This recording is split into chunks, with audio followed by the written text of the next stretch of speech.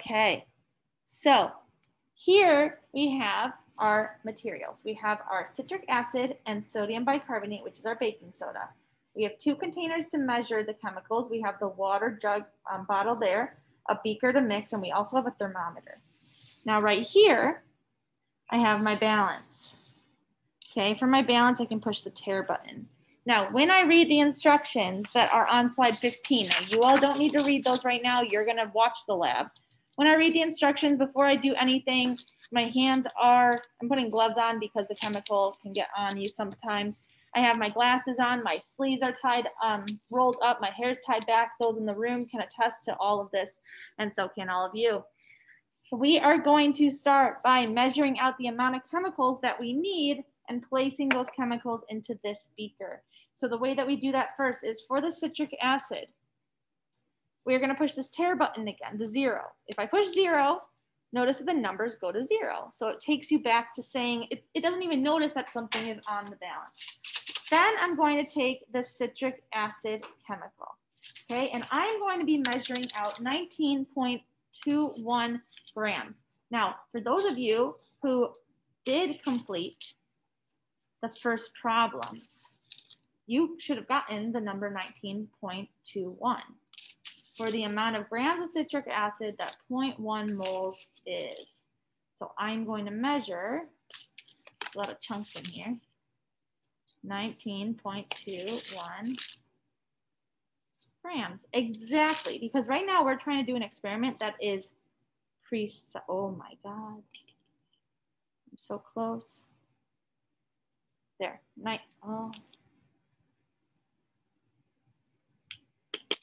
19.21, okay? Now I'm gonna pour it into this beaker right here. All right, great. And then I'm going to push the tare, the 0 button. It goes back to 0. I'm going to add this weighboat. This is the container that I can use to measure my chemicals. I'm gonna push 0 again. And now I'm going to take my sodium bicarbonate, which is my baking soda. And according to the calculations, it is 25.20 grams of baking soda. Gotta get the rock pieces separated a bit. Okay, there we go. So I need 25.20 grams. There we go. They are both white powders. I would say that the citric acid, it has a little bit more of like a salt consistency, like sugar consistency. And the baking soda, this one, the sodium, 25.20. It has more of like a powdered sugar consistency. So one's like granular and one is like a fine powder. We need 25.20. Too much. So close. Too much. Welcome to measuring. There we go. 25.20. Okay, I'm gonna add them to this beaker. So now both chemicals are being added to the beaker. Turn off mine. All right, so now what I'd like you to do is you are going to write down the observations of what you see in this beaker. There's 2 chemicals. Is anything happening? What color are them? Go to your class pick and go to procedure step number 3, where it says write down your observations of this mixture. This is on slide 15. So go to your class pick and go ahead and write those observations down. What do you see?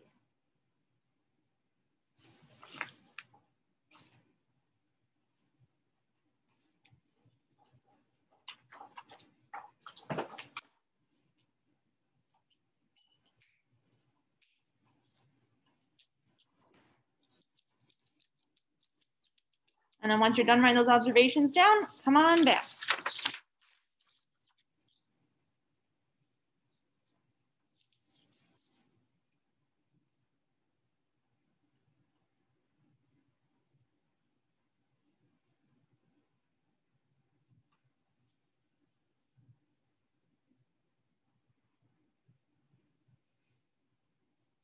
Give you about 10 more seconds to write those observations down in step 3 on page 15.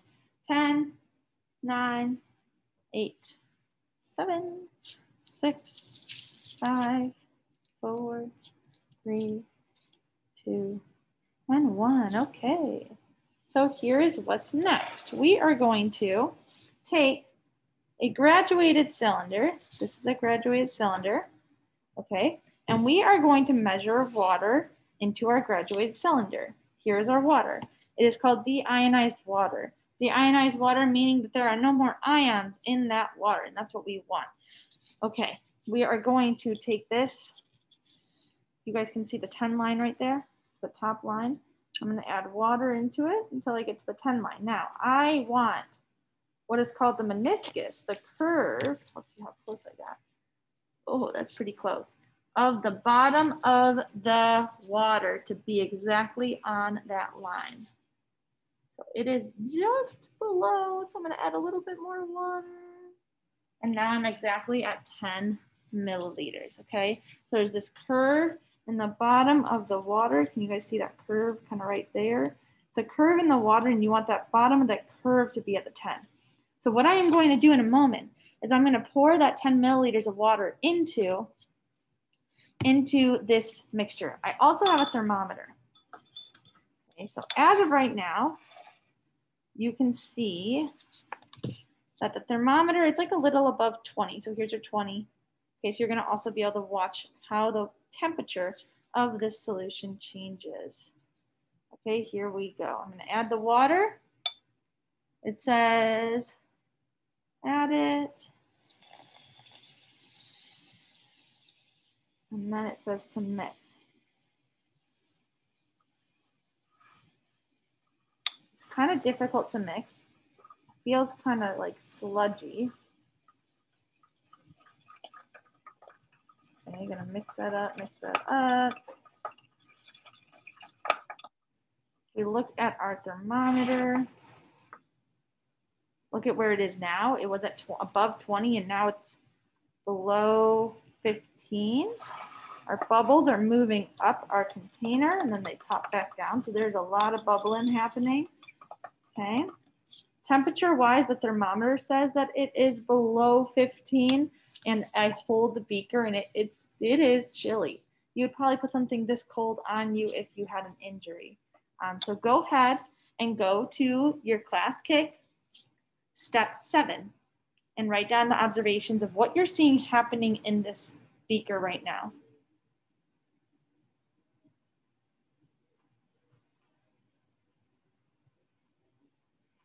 It is rising.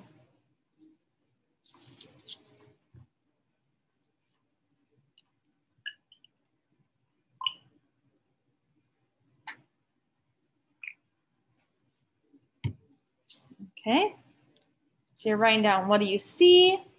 What temperature am I telling you I'm feeling? It's very cold. Oh, and watch, I can make those bubbles pop just back down by mixing it up. The temperature as of right now, it's at like about 13, 12 degrees. So now, come on back 5 seconds. I'm gonna add another set of 10 milliliters of water to it. So 5, 4, 3, 2, 1. So here's another 10 milliliters of water that I've measured that I'm going to add. And then we're gonna watch what happens. And mix it up again. Look at my thermometer. It's still bubbling like crazy. So go ahead and watch it for about a minute. And then I'm gonna have you go onto your class kick after a minute passes of you watching these bubbles. And under step 9, you are gonna write down, we haven't done 9 yet, right? Under step 9, you are gonna write your observations. So notice, I'll give you the top screen. Lots of bubbles going on in there. Thermometers at about 13, 12, 13.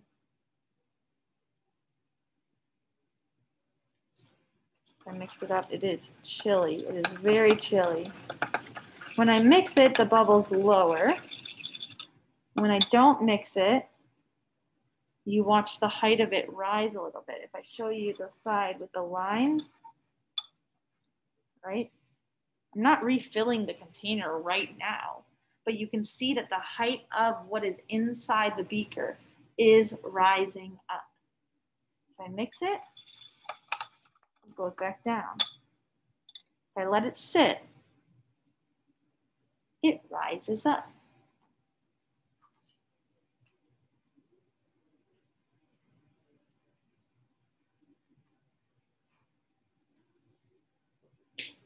All right, go ahead and go to number 11. Number 11, wait, have we added more water? No, add another water. Add another 10. Then we'll write our observations in number 11. So we waited 1 to 2 minutes. Now I add another 10 milliliters of water. I'll mix it again. And then you guys will make your observations again. So I mix again.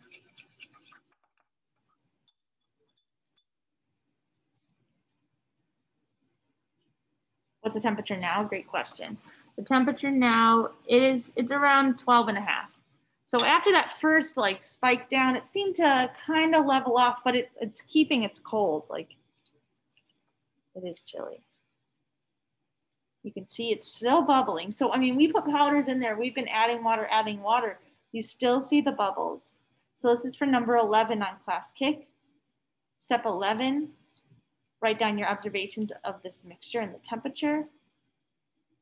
It is still bubbling.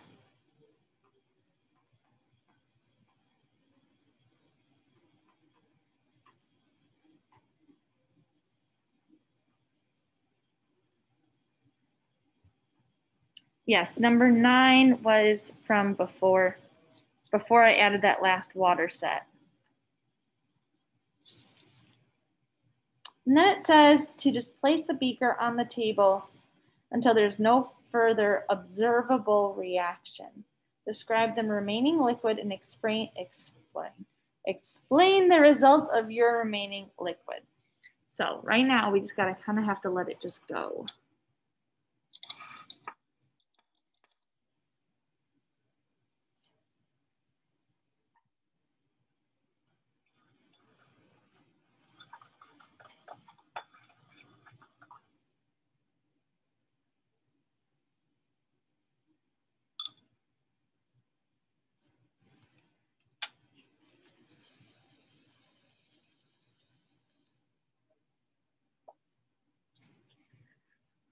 What does it's still bubbling mean? It's reacting. So have we used up all the chemicals yet? No, right? So it's still reacting. The chemicals that we put in here was the perfect amount of chemicals to react, but every reaction takes a different amount of time. This is continuously bubbling right now. If we look really close at, let's see, the bottom, it's still pretty sludgy. I'm gonna keep mixing. And if we let this settle down, if we continue to let this reaction just bubble, bubble, bubble, what we would end up seeing is the bubbles going away and a clear solution left. So right now it's not very clear because you got so many bubbles, just like a carbonated drink, right? When you shake up a carbonated drink, you shake up soap and all the bubbles appear. That's what's happening here. But when it all gets to settle, it's all going to become clear.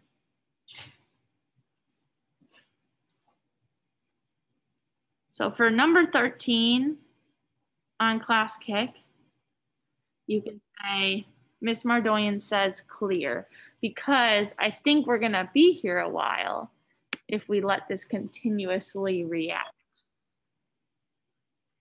So we won't do that.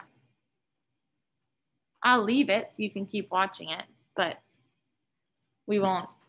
I'll let you move on to the next piece here, which I will show you. So when you are done writing down your observations, you are going to do the following. I'll write it in the chat.